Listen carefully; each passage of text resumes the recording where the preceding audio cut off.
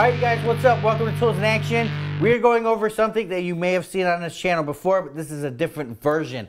It's the Seek Thermal Imager. Basically, you guys, it's a little device that goes on your iPhone or Android. You need to be specific in order, depending on the type of your phone. But this one is the XR, which is extended range. As you can see now, we're heated up over here. It's showing the high and low. There's Eric's head. The highest is 87 degrees, and the lowest is 57 degrees in this cup right here. It's pretty cool how it follows it around. That is cool. I like that. It's kind of on the edge of Wi-Fi. That's why it's a little choppy, but it is in the corner of the garage over there. The XR, you guys, the extended range, is going to give you a zoom on it. So basically, Eric, if we're on a boat, I was trying to get this on a boat, but obviously it's winter, so we're not doing it. But like, if I got a little extension for that and put it above the boat windshield and I'm driving, I could see the entire river. Oh, so that's pretty cool. Like a night vision kind of deal. You're out hunting, you're in the cabin, you want to put it in the back, see what animals are back there. It'll show you what animals are back there. Same features as the other one, you know. Obviously, this is not going to happen, but if this was the iPad, you would swipe this right, and it would match up with the camera to show you what you're seeing. Oh, so you can see like a real picture. Right, gotcha. Right. This is for iPhone. I have it hooked up for the iPad right now. It doesn't say anything about an iPad. It works, but it's a little choppy. But once you put it up there, you'll be able to see both the regular image and the thermal image, right? Mm-hmm. What else, Eric? What do you think of it? I think it's pretty cool. I like it. I don't. What's the price point on this? I want to say $299. I mean, you know what? It's good for all sorts of different things. I mean, even just finding leaks in your house, stuff like that. I think that's pretty cool. I just like the fact that it's small and you can attach it to your phone.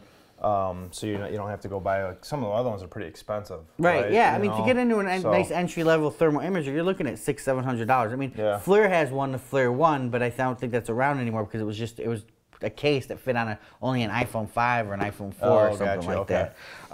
Adjustable focus, you guys. True thermal sensor. 206 by 156 array. 32,136 thermal pixels. 20-degree field of view, magnesium housing. It is really tough, and it does come in this little case right here. So, pretty cool, you guys. It says you can see you can detect up to 1,800 feet. You can recognize within 500 feet, and 300 feet you can identify something. Nice. So, right now it's in the very far corner of our garage. Yeah, it's pretty far away. Let me see. I want to get my head in there. It'd be good to have it in your car. On a late night?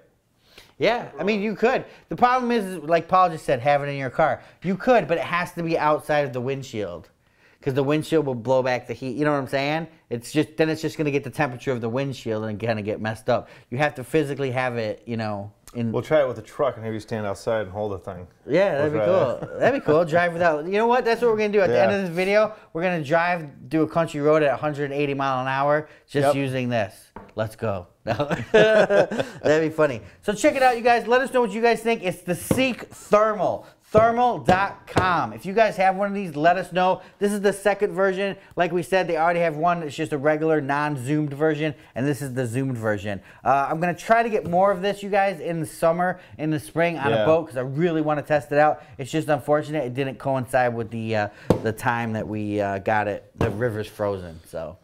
I mean, I could go out there and walk out there, but chances of me seeing another boat is slim to none. Tools in Action, you guys. Check it out. For more exciting tool action, go to toolsinaction.com.